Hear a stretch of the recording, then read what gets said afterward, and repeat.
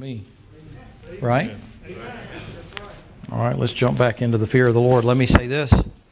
I sure do appreciate your prayers. It does not go unnoticed, and we really do appreciate it. And I don't want to be remiss in telling you how much we appreciate the care and the concern and the prayers and all that stuff. And we're trying to adjust to whatever this new journey is, and there's as many adjustments for us as I'm sure there is for some of you, but I really do appreciate it and don't know where we'd be without our church family. So I appreciate that very much. All right, come back to Proverbs chapter 8. Now, if you weren't here this morning for Sunday school, you allow me just the liberty for a moment or two. I'm going to read you this passage, and then you'll be able to be seated there for a minute.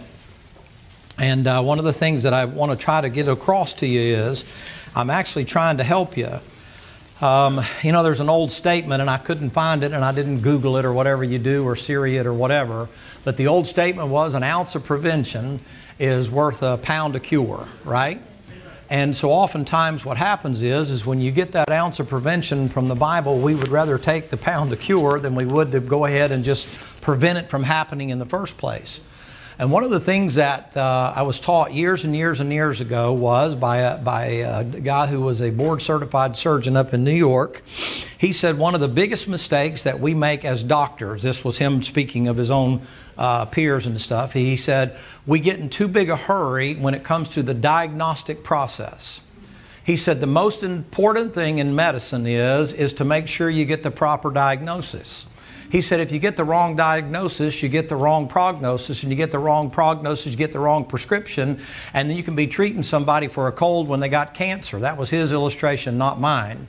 And he said, so you have to spend time, and it takes time to be able to do it. He said nowadays what they're doing, he was on up there getting close to 80 at the time we had this conversation. He said now what they're doing is they're pushing these doctors and they're running people in there by the numbers, and they're trying to see how fast they can see people. And he said what they've yet to see is the danger of how many people are being misdiagnosed, because there are many symptoms that look the same, but the source is not the same.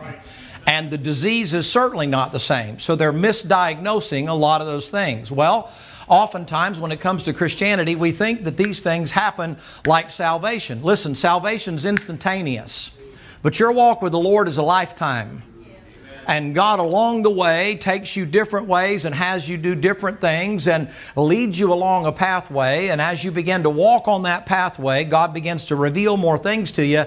And one of the things that we struggle with, no matter where you are, is the issue when it comes to sin. And that comes because after a period of time, we become commonplace and we get too familiar, we get too fresh in our relationship with the Lord, and we lose the fear of the Lord that we should have. And then before long, we kind of let things slip, and then we find ourselves on the wrong path, maybe doing the wrong things. All right, he says this in chapter number 8, verse number 13. The fear of the Lord is to what? Hate. The fear of the Lord is to what? Hate. Does the Lord hate? Yeah, the Bible says in chapter 6, verse 16, these 6 things doth the Lord hate. So you have to learn to hate. Hate is part of it. They don't want you to have hate speech nowadays. Nonetheless, hate is in the Bible, and this is definitely hate speech. And then he goes on to say what he hates: pride, arrogancy, evil way, a froward mouth, do I what?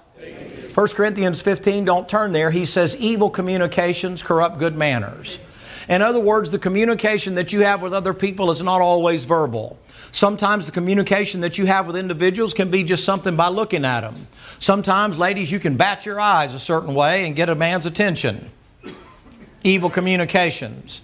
Sometimes you can dress a certain way to get attention. You can say a certain things to get attention. You can do a certain thing. So it's not just verbal communication. And sometimes you sit down behind a keyboard, and that communication, what does it do? Well, if the Bible's right, and I'm just agreeing with the Bible, it says it corrupts good manners, meaning the individual, before he got the evil communication and got corrupted, he had good manners.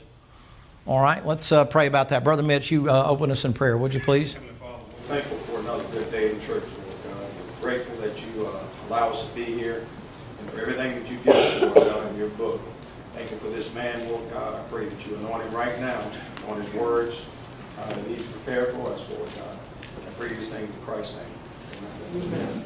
Take your Bible and turn, if you will, please, to Proverbs chapter number 22. Proverbs chapter number 22. Now, this thing about a froward mouth, I gave you the definition of froward this morning. I told you it's corrupt, it's vile, it's perverse, it's uncontrollable, it's ill-gotten, it's crooked, it's deceitful. In other words, it's everything you don't want to be. The Lord said He hates a froward mouth. I showed you this morning in this passage, if you weren't here for Sunday school, I can give you just a couple of things. Look in their Bible, if you will, to Proverbs 16 first of all, and then we'll go on to 22. In Proverbs chapter number 16, and in verse number 23, he said, "The heart of the wise teacheth his mouth, and addeth learning to his lips." Now, if that's the case, you know what he's trying to get across to you there? He's saying to you that I have to understand that out of the abundance of the heart my mouth speaks, so I have to teach my mouth how to talk right. It's not naturally in me. If you don't train yourself how to think right, and it's not in your heart naturally, you have to teach your mouth how to talk right. Look at Proverbs chapter 15. Look in verse number 30. "The light of the eye rejoiceth the what? And a good report maketh the bones fat." It has a physical influence. When people see you coming, do they see you coming in a positive way or a negative way?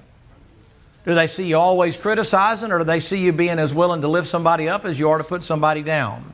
Listen, I told you this morning, I made it clear, I think I did at least in Sunday school, I'm not Joel Osteen. You needn't worry about me ever being a Joel Osteen.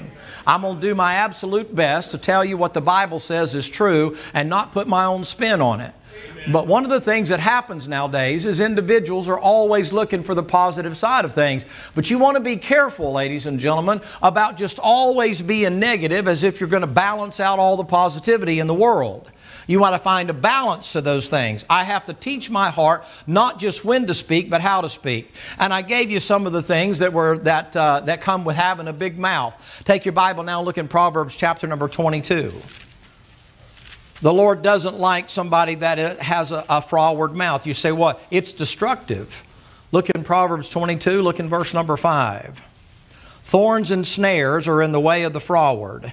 He that doth keep his soul shall be far from them." You know what he says? If you want to watch out, you stay away from people like that. Well, preacher, what are you saying? Well, if the fear of the Lord is to hate evil, if the fear of the Lord is to depart from evil, if the fear of the Lord is clean, then it also has to do with the company you keep. That it can include what the preacher calls the glass toilet.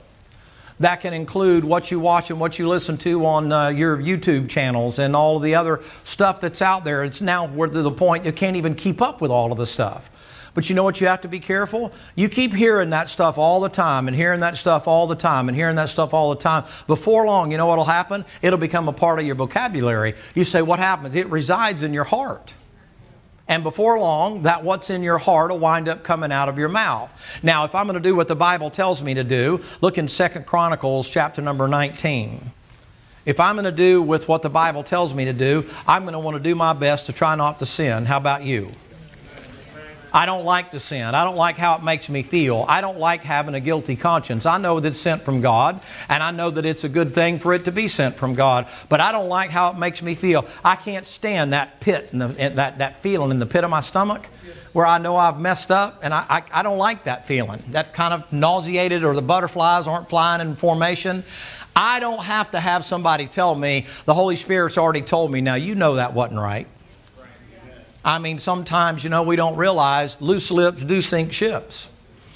Well, sometimes because we don't guard the door of our lips, we let things come out, and then before long, once it's out there, it's like feathers in a pillow on a windy day. You can't get all the feathers back. If I learn to fear the Lord the way I'm supposed to, I'll be a little slower to speak. Even a fool's considered wise when he keeps his mouth shut. That's a paraphrase, but that's what he says. He says, listen, people look at you and think you know more than you know until you open your mouth and show them there's nothing in there. Right. Look in 2 Chronicles. In 2 Chronicles chapter number 19. That's it. Look in verse number 6. Now this is prior to the big run-up in chapter 20 when they wind up being overcome by their enemies and surrounded by their enemies. And Jehoshaphat's got all the leaders and all the judges, the individuals that are there. So they're in charge of things. And he's going to give them the rules of the road and how they should manage other people under their control. Can I ask you something, Mom and Dad? Don't you want what's best for your kids? Amen. Well, sure you do. Any good parent wants that. Husband and wife, don't you want to be pleasing to the Lord and be a good husband or be a good wife? Sure. I'm going to show you a secret to that. What if I were to tell you there's a shortcut to it? What if I was to tell you that there's a way that you can accomplish that without having to have all the I'm sorry's in the way? If you learn before you say certain things, if you come from the right source, that you're less likely to make bad mistakes. What if I could show you that? I can show it to you from the Bible. And I can also show you from the Bible that an absence of what I'm going to show you, I'll guarantee you an absence of it is going to lead to heartache and pain. 2 Chronicles chapter number 19, verse number 5, He set judges in the land throughout the fenced cities of the city of Judah, city by city. And He said to the judges, take heed what you do. Pay attention to what you do. For you judge not for man, but for the Lord, who is with you in the judgment. Wherefore now let the fear of the Lord be upon you. Take heed and do it, for there is no iniquity with the Lord our God, nor respect of persons, nor taking of gifts. You know what he just said there? Jehoshaphat's sitting there before they're getting ready to go, and he said, boys, when y'all get ready to judge, you make sure that when you judge in light of what God says. And you let the fear of the Lord rule the decisions you make, and you won't have to worry about backing up and saying, well, I made the wrong decision, or I took a bribe, or I did something that made things better for me, or feathered my nest. I did that because I feared the Lord. I did what was right to do. I told you about the 3 Hebrew children last week. Whether or not God will deliver us or not, He's still God. But if not, the Bible teaches you. Nehemiah said everybody else did this and it was an accepted norm and nobody else had a problem with it. But because I feared the Lord, I didn't do it. See, you're called to a different standard. You ever look at Joseph over there? Joseph gets taken up. They sung about it this morning. They did a great job with that song. They sung about it today. And what they said during that song is that God meant it for good. Well, that's true. But imagine this. You have a woman over there in the book of Genesis, and she's coming up there to Joseph, the houseboy, and telling him that she has designs with him and things that she's wanting to do that he knows better than to do. You know what Joseph says in that passage? How can I do that and sin against God? Not just sin against my boss, not just sin against the household, not just sin against you. He said, how can I do that and sin against my God? You say, what is that? That's the fear of the Lord. I'd rather take a false accusation and be pleasing to God than to go ahead and go along with it and hope I don't wind up getting caught. Now, you know what winds up happening? Potiphar comes home and he gets mad as a wet hen and throws Joseph in prison. And if you stop the story right there, it almost looks like it's unequitable. It looks like it's not fair. If you look at it at that point, let me ask you something. Have you ever read the Bible and come up to the crucifixion and stop at the crucifixion? And then realize you just read something that's the most unfair thing that has ever happened? And the Lord, when was reviled, He reviled not again. He opened not up His mouth. As a sheep before her shearers is dumb. Do you ever realize how that is? That's your Creator. That's the Word was with God, the Word was God, as Brother Dan mentioned the other day in John chapter number 1. All God and all man, and He's God, and He died for you, and He's up there taking it, and let Him nail Him to a cross, and lays His life down for you, and is yet to be rectified, and it's been 2,000 years. Tell me what He did when He spoke for Himself in defense of Himself. You say, what was He doing? He was more in line with what the Father wanted Him to do for your benefit than He was about His reputation. Sometimes this little thing we have connected with our flesh called a reputation can get us in a whole heap of trouble. We just have to be vindicated. We have to have somebody come in and justify our behaviors and things like that. When the Lord says, why don't you just be quiet and let me take care of it? Amen. That requires faith though, doesn't it? I mean, if that's the case, don't you have to be willing to live by what the Bible says instead of how you feel? Doesn't seem just all the time though, does it? Doesn't seem right. You ever been working at a place somewhere and the person that happens to be the busybody at the place and happens to always be in the boss's office and doing all the other kind of thing because they're jovial, they can't do their job, but they talk their way through it. I mean, by the time they get through talking, they've been so busy talking, they could have done the job 10 times over. All they do is just talk their way through it, and they wind up with the promotion, and you don't. And you're working your fingers to the bone. Doesn't seem just, does it? The first thing you want to do is go throw your resume on the desk or pound on the desk and say, hey, I don't understand why this is going on. And the Lord said, why don't you just let me take care of it? Maybe that promotion will get you in trouble. Maybe that promotion will keep you from going to church. Maybe that promotion will make you wind up cheating on your wife or cheating on your husband. Maybe that promotion will cause you to get so money conscious that you forget what things are important. See, you don't know what God's doing. It requires faith to do that. What I have to do is the Lord keeps it simple. Now, this is just for me personally. He makes it simple. He goes by the KISS theory with me. It's called keep it simple, stupid, or keep it stupid simple, however you want to say that. But what He does is He said, you want to cease from sin? I said, I do. He said, okay, fear me.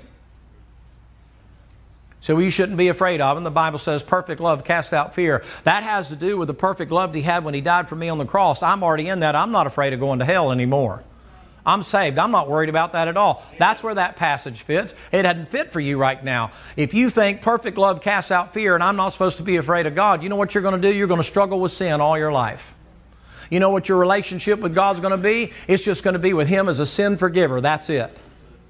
All you're going to do is constantly say, James 4, just constantly say, Lord, forgive me, Lord, forgive me, Lord, forgive me. Lord, don't punish me too hard. Lord, be merciful to me, a sinner. Lord, be merciful to me, a sinner. Lord, I know I've done wrong again. I know I shouldn't have done it. The Lord said, do you ever wonder why you do wrong? Do you ever ponder that? Does it ever make you think? I do. I wonder sometimes when people talk about eternal security, do you ever wonder, if you really boil it down, you preachers have dealt with them before, you deal with somebody about eternal security, every single one of them, down to the person, they're looking at their own personal life and they can't believe that if I'm saved, I would do what I've done. Think what I've thought, said what I've said. Every one of them is looking at their physical work. They're not believing the Bible. What they're doing is they're saying to themselves, well, I must have done this and that. If I've done that, I must be lost. No, you're not lost. You're out of fellowship with the Lord. Every one of them that doubts that, that's what they do. Well, you know what winds up happening? Instead of us pondering and thinking about it a minute, we become professional sin confessors. We're better than any Catholic you've ever met.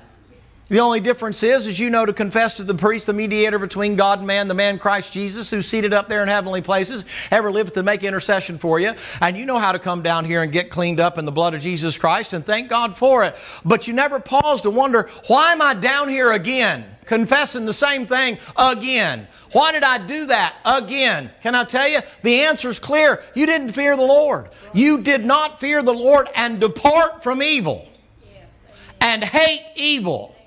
What is evil? Anything that doesn't line up with Him. You know what's strange about the passage in Proverbs chapter number 6 when the Lord said 6 things the Lord hates, yea, 7 are abomination to Him? Can you find smoking cigarettes in there? Mini skirts? Haircuts? Can you find rock and roll music in there or going to rock shows? Can you find tattoos in there? Come on. Can you find all the stuff that preachers preach on to make you think that you're good and holy? That's not a single one of those things that the Lord said are an abomination to me. You know, one of the things that stands out in there, think about this now. You say it's got to be smoking cigarettes or smoking dope or something, passing the tater around, or maybe it has to do with liquor or something like that. It's got to be that preacher. I mean, that's all the other preachers preach on. It's got to be a foul-mouthed preacher. It's got to be adultery and fornication and those kind of things. That's not in there. You know what he says in 2 Corinthians chapter number 7? Let us cleanse ourselves of the flesh and the spirit. You know the rest of the verse? In the fear of the Lord. God's looking on the inside. Preacher, you're being kind of stout. You're being kind of stern. I'm trying to give you an answer to your sin problem. I don't care about the doctor's bedside manner. If he knows what my problem is and said there's a chance to get me well, come in here, lay it on me, man, and tell me how much it's going to cost me to pay you for the years of education you've got and having an office building that I can come into and give me some medicine. I got a cotton-picking headache.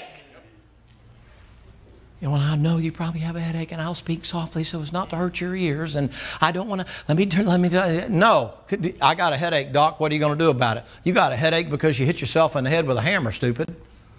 And now you got a big old knot on your head. And here's you some medicine. You can take it and take 2 aspirin and call me in the morning. Okay, thank you. I appreciate that. Gives me the peace to knowing that I'm doing something the doctor told me to do. Am I making any sense to you at all? Y'all hadn't fallen asleep on me yet. You ladies had a bunch of sugar. Us other guys didn't get that. But, so you men, you don't have any excuse. Do you ever pause? Do you ever ponder? Do you ever wonder, why do I keep sinning? Yes, sir. You don't hate evil. You don't hate wicked things. The Lord said, I will set no wicked thing. David said, I will set no wicked thing before my eyes. Well, if it's wicked and it's evil, what should we do? We shouldn't be looking at it. Am I right? Preacher, that just sounds a little too straight. See? See, here comes the justification. That's what we do, as if God's sitting down going, hey, what do y'all think about that? This sound good to y'all? Can I get a thumbs up from you? How about a smiley face? One of those imagey things or whatever it is. Right? Send a picture, little exploding hearts or whatever. Oh, I just love that. And that's the Lord. He's going, what do y'all think? Does this sound good to you? Do you really think that's how He's laying this out? Joseph goes over there, you know what he says? He said, my parents may not know anything about it. My brothers may not know anything about it. The people in the land I came from, I'm probably the only oddball around here that comes from a nation that nobody likes. My skin color's different. My ways are different. My religious upbringing's different. My upbringing is entirely different. I'm a slave in a whole other country, and I will not sin against God. You want to teach your kids something worth taking home with them? You teach them to be afraid of God when you're not there. You say what? That'll keep them out of a lot of trouble. I mean, do the best you can to correct them when they're around. But you know what they have to learn eventually? They have to learn their sin is against God.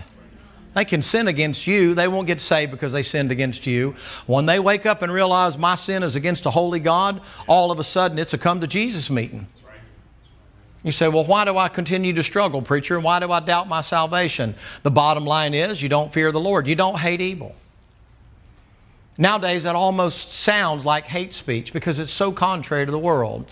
Do you realize they're teaching a group of kids right now? They're teaching a group of kids to embrace things that are ugly as if they're pretty. They're teaching, they got all these weird looking cartoon things and all that. The guy sitting next to me, I hadn't traveled in a while, but he's sitting next to me and he's playing this game, and they got these things with, I mean, things that we used to call, in my day, they were mentally deficient, and they were horrible to look at. I mean, used to be you had the humpback of Notre Dame and Frankenstein. Those were called monsters. And nowadays, you're supposed to have Beauty and the Beast. They're teaching you to embrace things. And guess what comes along? All these trannies teaching kids and reading stories. That's the most god-awful, ugliest thing you've ever seen in your life. They're teaching them to embrace abnormal things. So when the little green guys come down from outer space or from out of the center of the earth or out of the Bermuda Triangle or wherever in blazes they come from, when they show up, your kids are going to be like, oh, hey, guess what? Aren't they pretty? No, they are behind ugly. That was a good catch. No, they're ugly. They're nasty. They're not fun to look at. They have all kind of disfigurements. Those aren't good things, but they're teaching your kids to embrace that. And God forbid, don't say anything about it. No, you're a pervert. You say, why? You're a girl and call yourself a guy. I don't care if you try to dress like a guy. I don't care if you try to talk like a guy. I don't care if you carry a hammer like a guy. I don't care if you can hammer better than a guy. You are not a guy. But they're teaching you to embrace that as if there's some embracement of something that's absolutely wrong. Do you realize the psychological effect of that? That eventually what happens is the line between right and wrong is so clearly blurred that everybody now gets offended. Even in church, when I say, that's just wrong, you're like, well, I don't know. I mean, it's just kind of how you see it. And, I wasn't taught that way. You were taught wrong. Well, no, we weren't taught wrong. We were just taught different. No, you were taught wrong. Listen, ladies and gentlemen, the Bible is very clear. Whether you accept it as the authority or not, the Bible's very clear. There's one way to heaven. Yes, that's it. And the Bible's very clear on right, and the Bible's clear on wrong. It's not a gray. Amen. It's black and white.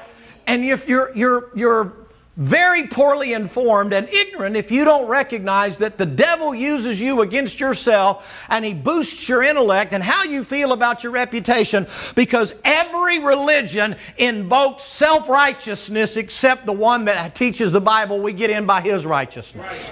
Right. Our relationship with Jesus Christ boils down to one thing: we're no good.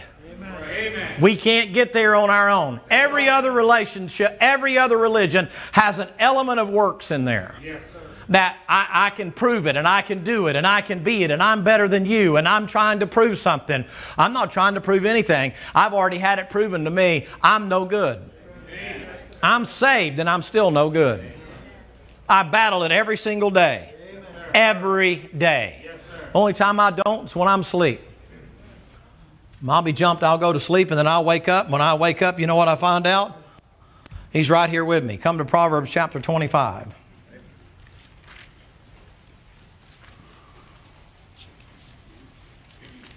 Can I ask you this? Are you froward when it comes to what the Lord has to say about things like that? Are you rebellious toward it? Do you buck it? Or do you embrace it and go, Lord, appreciate the diagnostics. Don't really like the bedside manner, but I sure appreciate it. You say, what? He's just trying to help you.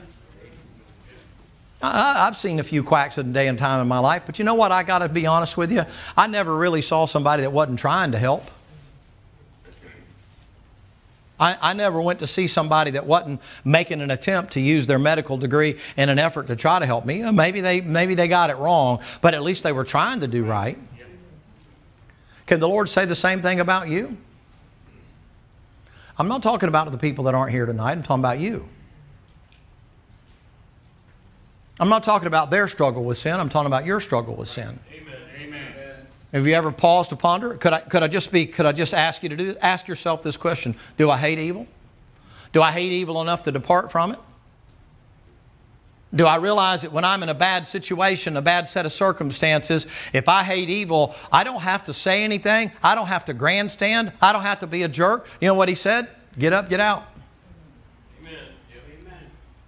I've been to a party before. I know you find that hard to believe. You can't believe anybody would ask me and all that kind of stuff. But, you know, I've been to a couple parties before. And I show up at the party and I hear the seal break on a bottle. And I hear the getting poured out. And I hear and it ain't Coca-Cola. And you say, what do? I stand up on a soapbox and I start preaching and I'm making all mad at me and all that other kind of stuff. You say, what do? I say, come on, baby, let's go. Yep. We ain't got no business being here. I don't have to grandstand. Where'd you go? I had to leave. Why? I don't need to be around that. Oh, so you're goody two-shoes. No, I'm afraid of it. You ever tried it? No, thank you. Amen. You say, why? I'm scared of it. Amen. You say, why? I'm afraid I might like it. I'm being honest with you. Do you know how hard that is sometimes? Don't tell me you don't like to be liked. I can tell you like to be liked. That's why you spend so much time courting everybody, trying to get them on your side about whatever else it might be. That's why you can't stop the bucket mouth. Amen, amen. Good preaching. I know that that's you. You're insecure. You know how much you want to be liked? It's kind of like, well, I could walk around with some ginger ale. You could walk around with some orange juice. They'll think it's a mixed thing or whatever. I can walk around and put a little umbrella and a cherry in the top of the thing, and at least I won't be such an oddball. Do you hate evil? Do you hate evil enough to depart from it? Come on, preacher. You don't have to be a jerk. Do you hate evil enough to depart from the wrong religious crowd? Come on. I'm going to offend some of you now. I'm just going to tell you up front, but at least I'm going to be honest with you. The Lord is harder on individuals that are in a religious crowd, and He makes fun of them and puts them down for being affiliated and associated with the wrong kind of things, and says that they make people a twofold child of hell, and says to them they have a place reserved to them in the lowest hell because they're messing around with the souls of mankind. That kind of evil. Do you hate evil bad enough to say, I don't want to be a part of that? Not and condemn people and burn in hell. Do you hate it bad enough to speak out against it? Well, preacher, that's just unpopular. Well, maybe that's why the Lord didn't call you to preach. I can't be affiliated with that. Preacher, they're going to have a big interfaith council downtown. We don't even get the invitations anymore. I guess after a while they got the message. They invite us and invite us and invite us, believe it or not. I knew a few people down there years ago. They don't even bother to invite. Don't invite him. He ain't coming. And if he does, he's going to say something we don't agree with. You think I'm going to sit with a bunch of tongue-speaking charismatics up on a platform and act like we're going to sing Kumbaya and roast marshmallows up there on the stinking platform just for the sake of making the city look like some kind of something it ain't? You just well stamp Sodom and Gomorrah right out there where you come in the north end of town where it says you're now entering into Duval County. You just well name it Sodom and Gomorrah. And I'm going to sit up there with them and claim that we're going to call on God to fix things? My foot. I can't even agree with the religious leaders. So what do? We got to do our own thing. You say, why? I hate evil. I hate individuals that create or cause a system that make people die and go to hell, and they're so selfish they don't care who they condemn to go to hell. They're more interested in being right themselves. I despise that. You say, what? The Lord spoke out against that. Now you do whatever you want to do. There's not a multiplicity of ways to get there. Oh, we're all headed to the same place. Yeah, you're going to get there if you don't change too. I'm not going where some of you are going. I'm not going to hell. I'm going to heaven. You say, why? I took the highway out.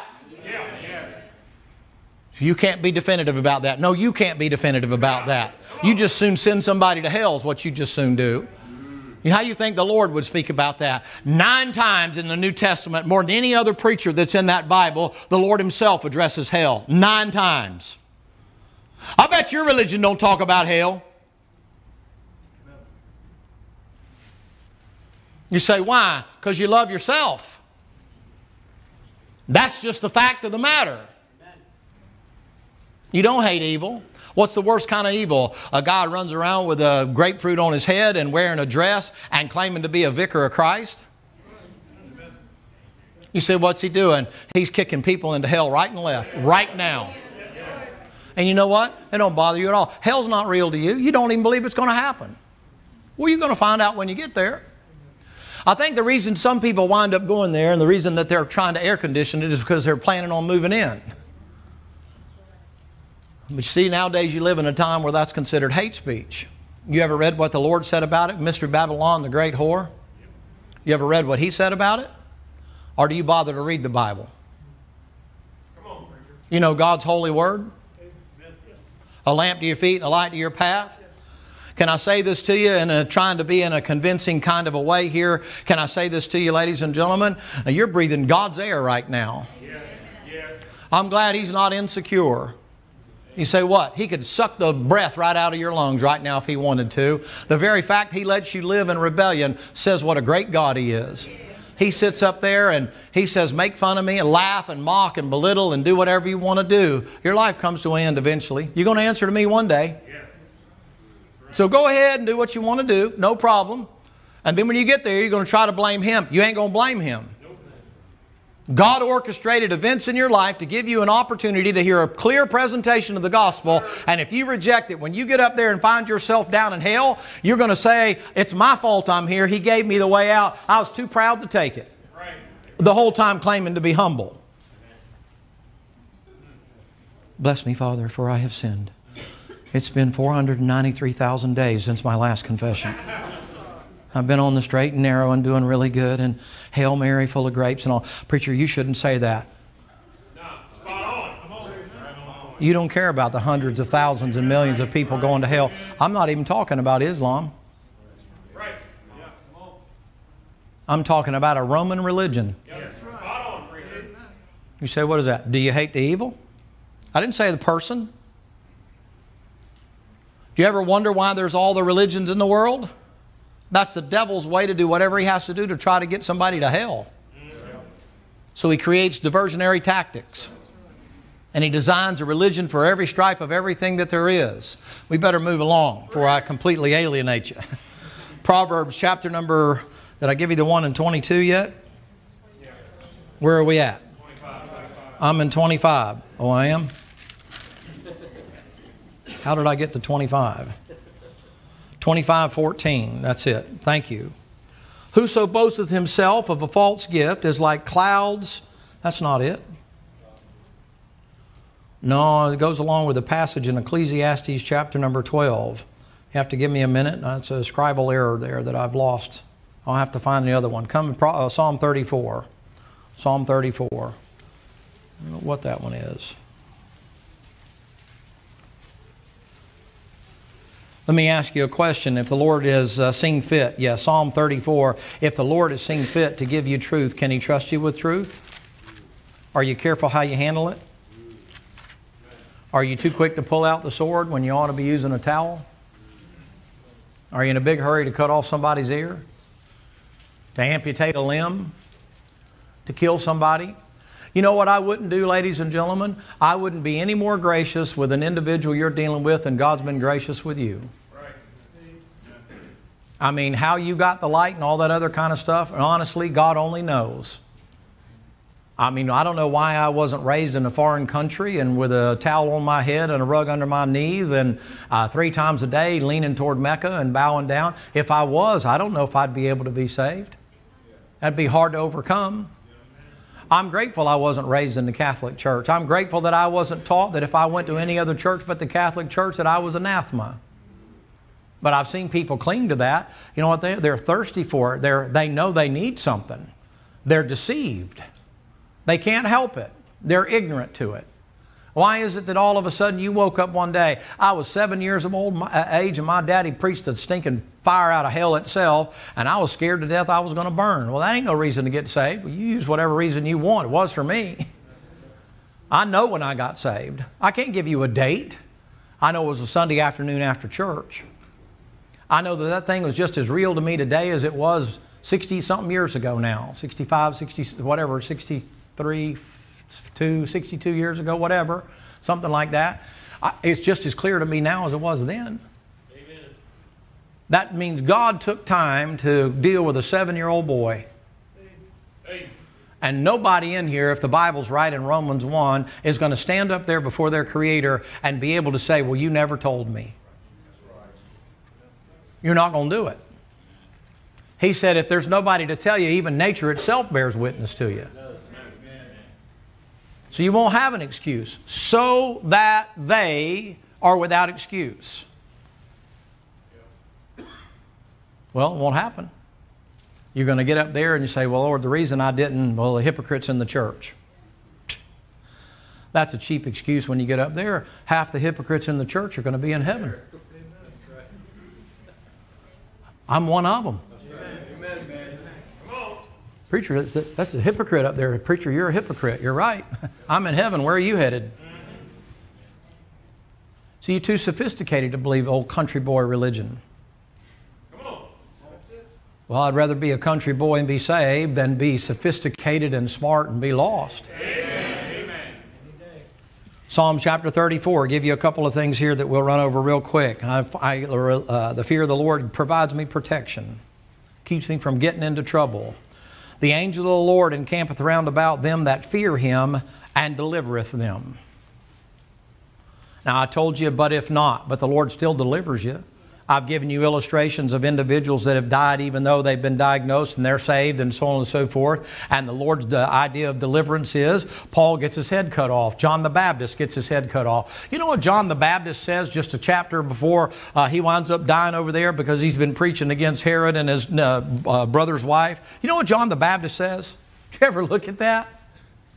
He says, is it really you or do we look for another? Because this thing ain't working out like I think it ought to be working out.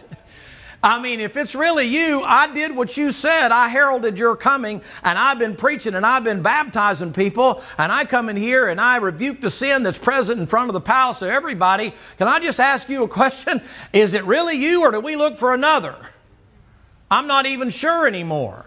The next thing you know, the axeman is sharpening up the sword, and John says, hey, what are you doing there? He said, I'm fixing to take your head off. And he said, okay, man, sharpen it up some more. Make sure it's a clean cut. I mean, you look all through the Bible, you know what you find? You find the people that did what God told them to do, oftentimes they paid for their life. God gave them a graduation ceremony. Man, what a way to go. I mean, think about that, to go down as a martyr, dying for something worth dying for. I had the benefit of working next to some of the greatest men and women I've ever known in my entire life. I wasn't in the military. I was a policeman. And I had the benefit of individuals that on a daily basis were willing to go lay their life down for even people they didn't even know. You don't think that's something to be shoulder to shoulder with somebody like that and to watch them and to watch the respect that gets paid when those individuals pass off the scene in an untimely death and that flag draped coffin and taps blowing and the flyover going on and the 21 gun salute and all that? That stuff still gives me chills, and I've been out of it for years now. Imagine what it'd be like to go down as that kind of a Christian. To say I didn't compromise my faith and it cost me my life. Boy, don't you know there'll be a crown waiting on you when you get to glory. Paul said, I'm now ready to be offered. Henceforth there's laid for me a crown of righteousness, and for all those that love is appearing. Paul said, I don't care how I get out of here, man. I just soon get out of here. Why, the one you're following died a martyr's death. Your Savior laid His life down for you. He died for what He believed in. Isn't that true? What a great way to go. You know what amazes me, ladies and gentlemen, is I've seen back in the days of Vietnam and stuff like that, I've seen communists back under Ho Chi Minh and stuff like that, and then back before that under Chinese regimes. I've seen them willing to give up everything they have, including their life. I'm amazed, I'm enamored by individuals that will strap on a bomb and go blow themselves up. And we all look at that as fanaticism, but I know a lot of military guys that went over there and became a bullet stop because they believed in fighting for their country. They just go about it a different way. And then I see Christians worried more about their reputation than they are about dying for the right cause. Amen. Amen. You're worried about a reputation. Not going to cost you your life. Man, what a way to go. Those people outdo us 10 to 1. Communist comes in and says it all belongs to y'all. Take it. We all share and spread it out the way we want to. We know that's wrong. I understand that. I'm a capitalist. I get all of that kind of stuff. But look at their level of commitment to a cause. They love that cause so much that they're willing for it to supersede even their own life. Well, isn't that Christianity just kind of made over a different way? Doesn't that Lord say, love not your life unto the end? Doesn't the Lord try to explain to you on a regular basis in there that you have to die daily? Paul said, I'm crucified with Christ, nevertheless I live. Isn't that what he teaches you? You're supposed to be a living dead person. You know what the Bible says? That Bible said, if I fear Him, you know what He says? He said, guess what? The Lord will take care of you and He'll deliver you. It may be in a fiery furnace. It won't burn you long. You go and get an opportunity to do it. I give this just a couple more minutes here. You go read Martyr's Mirror. I try to read it at least once a year. I can't make it through the whole thing anymore. A little tiny writing in that thing and my eyes aren't where they used to be. But I read through that stuff to remind me of the forefathers and what they went through when they didn't have a pot to pee in or a window to throw it out of. And they were so poor, they were so broke they couldn't pay attention. And they're up there willing to give their life just to be able to say, I don't believe baptism saves you. I believe I got saved by trusting Jesus Christ. And down they go and they get drowned, or they get his head put in a sack full of snakes, or they get put in there and eaten up by rats, or buried up to their chin and honey poured all over them and let ants eat them up, all because of what they believed. I mean, I'm talking people that were fully committed. You say, what happened? They didn't leave. Their bones are still out there, preacher. Yeah, but they got delivered. The Lord said the world's not worthy of them, Hebrews 11. You say, where are they now? You're circled about, you're camped about with so great a cloud of witnesses. That's your forefathers. They were willing to die for what they believe in. Why, if I say that stuff nowadays, you know what you folks think? You think, man, you must be crazy. You must be nuts. You think you're willing to die for that? Well, your forefathers were. How do you think you got that King James Bible in your lap? You don't think that blood was spilled in order to provide that for you? Let's go all the way back to Calvary. You wouldn't have it if blood wasn't spilled. You got a bloody religion. You ask any other religion, and I take this from the old preacher, you ask any other religion, what did your prophet do for you? Mine died for me, shed his own blood for me, took my place for me, propitiation for my sin. That's what my Savior did for me. What'd yours do? He's leading you out of a songbook up here. You say, preacher, this is just old hat. This is stuff you need to be reminded of. There's about 500 or 600 songs in there about my Savior. Where's the songs about yours? Amen. I don't care who it is. The Catholic Church don't have that. They don't sing about the Pope. They don't sing about Rome. They sing the things that are in that hymn book that you have. Well, where's it if what I'm telling you is not right? You know what happened? Sometimes the Lord delivers you from a bad situation by the best thing He could ever do. I told you when my dad passed, that fella called me up. He's very kind and said, you know, hey, what happened? I said, man, it was a great miracle. My dad's doing better than he's ever done. You are kidding me. I said, yeah, complete recovery, man. It's the most remarkable thing we've ever seen. He said, man, that's a miracle. I said, it is a miracle of the new birth. He goes, oh, well, yeah. Oh, well, yeah. You know where an old hard-headed policeman got comfort when his old man passed off the scene? I knew in whom his old man believed and was persuaded that He was able to keep him against the day he died. I never had a doubt about it. We took him out there in the cemetery and planted him before the service because he didn't want a bunch of people gawking at him. And I stood there with a great affirmation knowing, I'll see you again. Yes, sir. I know where you're at. That's the greatest gift that old man ever gave me. Knowing where he was when he passed on. You know, my mom is getting close now and that kind of thing. I hope she lasts forever, but it ain't going to last forever. Nobody lasts forever. She's up 93 now. I know what happens if they go in one day and she's at the house and she's laying there and ain't getting back up. I'll shed tears. I'll weep and cry. I'll be sad because she's been good. But I'll know this. Years ago, you know what she told me? She had trusted Jesus Christ as her personal Savior. And when that day comes, no preacher's going to have to try to preach her into heaven. Amen. She's already there. You say, does that stuff matter to you? Yeah, she's already guaranteed deliverance. I don't have to fear death. I might fear the way I go, but I don't have to fear death. I know where I'm going. Amen. You say, well, that's just bravery. No, it's not bravery. It's just knowing some things. Anybody that tells you brave, they're either insane or they're lying. I don't care how many of them scrapes you've been in. You still have an element of fear there. You may learn how to overcome that or compartmentalize it, but you still got that stuff that's in you and you're just able to kind of push that thing down. But buddy, when your day comes, I've been there when the biggest and strongest and the baddest are sitting there crying like little girls and knowing they're fixing to step off into eternity, and they never made that decision. But boy, they were big and tough here. Right. You better do it quick, bud. You're fixing to go. Go ahead and grit your teeth like the man on the second row. I don't need none of this kind of stuff. I'm good to go. I'm fine. All right? You won't see me in hell. Brave and bold, are you? That fellow drove home that night, had been a policeman for about 30 years and had seen about everything you could possibly see, and ran off in a fog bank and drove down into that thing and hit that little embankment there, that culvert that was there, drove that steering wheel up through his chest and that kind of a thing. You know what he did when he walked out of that room right there? He said, yeah, well, that's not really much. I don't really need all that stuff. Okay, Pop. Free will. Assuming he's going to be here tomorrow. Well, he ain't. Look down in the next verse right there, if you would. Oh, taste and see that the Lord is good. Blessed is the man that trusted in Him. Verse number 9. Oh, fear the Lord, ye His saints. There is no want in them that fear Him. Can I say I don't only get protection from Him, I get provision from Him? Amen. He gives me what I need. Amen. Never seen the righteous forsaken nor seed begging bread. May not be what I want, but I got plenty of what I need. So, but preacher, that's what He promises you. If I don't have it, I must not need it. But let me give you one more, and this is a perverted way to look at things here. Look, if you will, down in verse number 14. The Bible says this, depart from evil and what? And do good. Seek peace and pursue it. Let me ask you a question. If all you're wanting to do is to try to embrace evil and keep doing the bad things that you want to do and then trying to justify it or abate your conscience by adding a little religion or giving something to some poor people or making a donation somewhere or whatever, or helping out somebody in certain times of the year, give to the cancer fund and all that. I didn't say that thing's bad.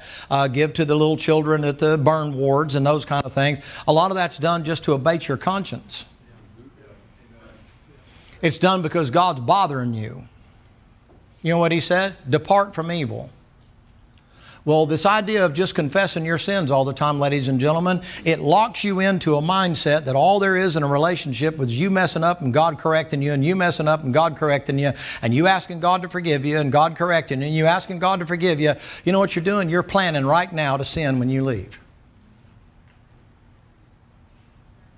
You're planning right now a way that you can do it and then ask God not to be too hard on you. You want victory over sin? You say, preacher, I want victory over sin. Take your Bible and come to Philippians chapter number 2. I want victory over sin. Make it 1 Peter first. You got just a couple more minutes? Is just the fan running in here or is it hot? I thought it was hot. I thought it was just y'all making me nervous. 1 Peter.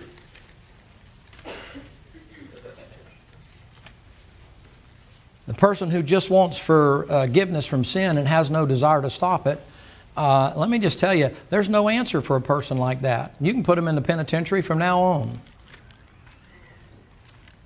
You hearing me? You can send them to the P farm. You can send them to a, quote, correctional institute. That stuff doesn't correct anybody. Those things used to be called penal institutions. You were penalized for doing that stuff. Penitentiary, penance. It wasn't a correction facility. You went there, you did wrong. You went there to pay for the wrong you did. But they've changed that now. They've sophisticated it now. They've made a euphemism out of it. That doesn't sound very nice. And what we need to do is say, what you need to do is recognize if you do wrong, there is a penalty to pay for it. Amen. We're not here to make sure that you don't have a recidivism rate that's somewhere above 80%. We're not here to try to reinstitute you and try to retrain you and make you. You're here to pay for what you did wrong. Instead, they got every kind of educational program in the world. Well, let me ask you something. If you study that at all, go pull the FBI statistics when you get home tonight. That'll give you something to Google instead of watching the mess on the box. Go home and Google that. You know what you'll find out? Even with all the programs, your recidivism rate is through the roof right now, and not a single correctional facility has the answer to the continual problem they're having. They're building more prisons. There's so much money in it. It's so lucrative now that they've got private institutions handling that. You go, why? The city, they started realizing, man, there's some money in this thing. I mean, the federal government will pay you to get them dental help and get them law help and make sure that they have medical help and to make sure they have this and that. You have to insure all those people. You know what salaries you have to pay for all that and benefits you have to pay for that, for people to babysit the people like that?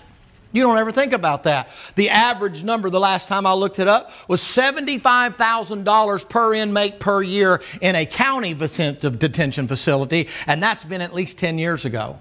I guarantee you it's over $100,000. Here, what's in that number? Transportation costs, security costs, 24-hour room service. You say it's not 24 hours. Yes, it is. Somebody has to be watching them 24 hours a day, 7 days a week. I don't care if they're sitting behind a camera. Somebody has to be manning that camera. You say, what? They have to have certain dietary needs met? You talk about cha-ching, cha-ching, cha-ching, cha-ching. I mean, you got uniforms, you got training, you got in-service training, you got all the things that are required by the federal government so they don't wind up suing your head off and that kind of stuff taken care of. $75,000 to $100,000 per inmate. I mean, a lot of people, you don't even make that kind of money. And they spend that much to take care of a guy that broke the law. Because they're going to correct him. I'm all for it. But the problem is the statistics don't prove it's correcting anybody. You say, why? They've learned all I have to do is just act like I'm sorry, I'll take a plea deal, I go and do my time. And what kind of time is it? Got an education, got my teeth fixed, got my medical, got clothes provided for me, got 3 hots and a cot, television. Had it pretty good, had it better than I had it on the street. Got with a bunch of ne'er-do-wells and learned how to do a better job of being a criminal. Birds of a feather. I may be speaking to the exception. Some of you may have gone and learned your lesson. Praise the Lord for it. That's a great thing. But you're an exception. You're not the rule. You know I'm telling the truth. I know you don't like it, but it's the truth. It has nothing to do with skin color. It has to do with criminal behavior. You say, why? Your idea of God is you're a big old Santa Claus up there, and don't worry about it. God understands. He's got you. Do you hate evil? Why doesn't it turn your stomach when downtown you have individuals that are in a gay parade and your mayor is downtown passing out filth? Where's your letter? I won't even go over what they were passing out with kids in there. In my day, it could be considered you contributing to the delinquency of a minor and probably lewd and lascivious assault on a child to hand some of that stuff out. I'm talking about they put it in the newspaper with the pictures and put it on the news media and the television with the pictures of the stuff. They wrote about it with children there and the rainbowettes running around there and letting their kids be exposed to it.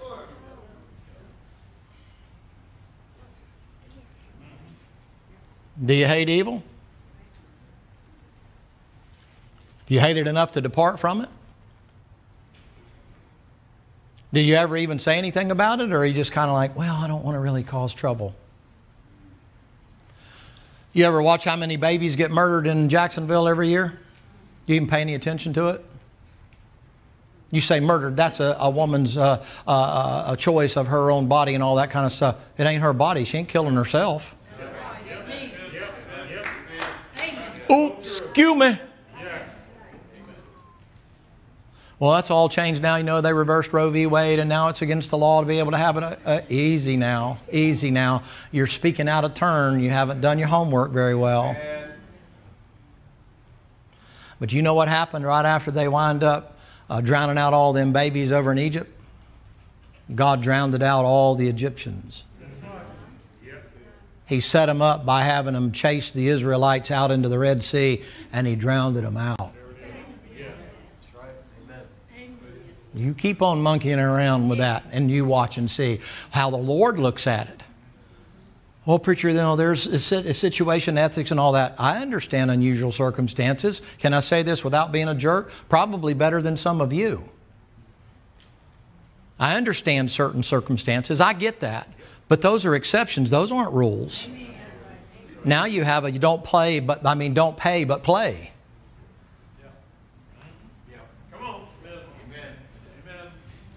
Hey, I guarantee you this. I guarantee you, if you pause long enough to accept the responsibility for what it is that comes along with playing, you might be a little less in a hurry to play.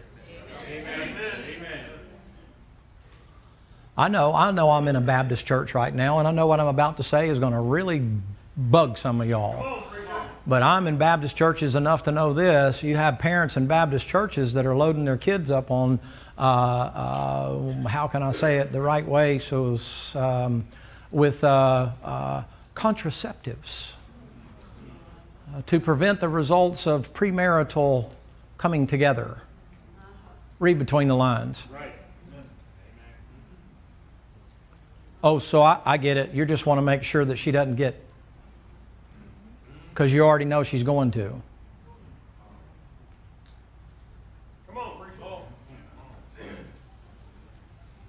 Do you fear the Lord? Do you hate evil enough to depart from it? Well, but preacher, I mean, what happens if she's 14 or 15 and winds up with a... I don't know. What do you reckon they did before you had all your forms of birth control? How do you think they handled all that? How in the world did we ever make it without the internet and the cell phone? Do you fear the Lord? Do you hate evil? See, when that chicken comes and sits on the pinnacle of your roof, it's a little different, isn't it? It's like, well, but you don't understand my circumstance. Okay. Why don't you teach abstinence? Amen. Instead of complaining about what the public schools teaching or not teaching, they don't teach evolution, they teach evolution, not creationism, and they don't teach abstinence. They give, okay, why don't you teach them the opposite side of that? Why don't you tell them what's right? Well, because you don't trust your kids? Or is it because you're looking back in your own history? Come on. Do you fear the Lord? Why don't you teach them to fear the Lord? Amen.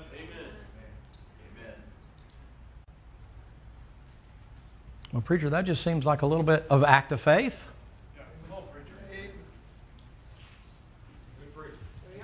1 Peter, real quick. Let me just read this to you. Let you go to sleep on this one. Chapter number 1, look in verse number 13. Wherefore gird up the loins of your mind. Be sober and hope to the end for the grace that is to be brought unto you at the revelation of Jesus Christ, talking about the second coming.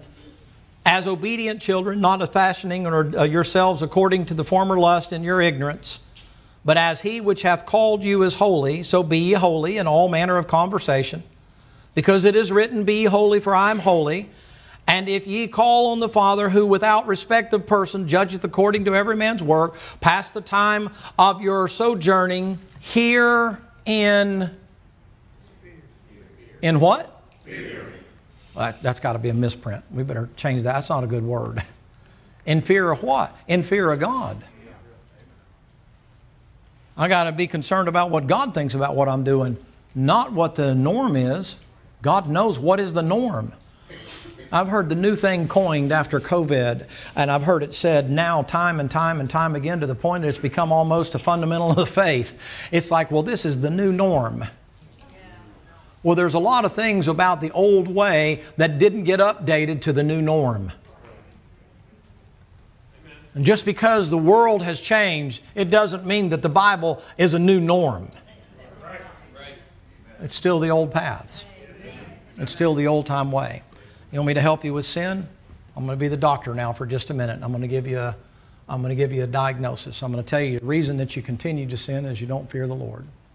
I'm going to give you the prognosis. The wages of sin is death. I can give you a prescription. Fear the Lord and you'll stop sinning.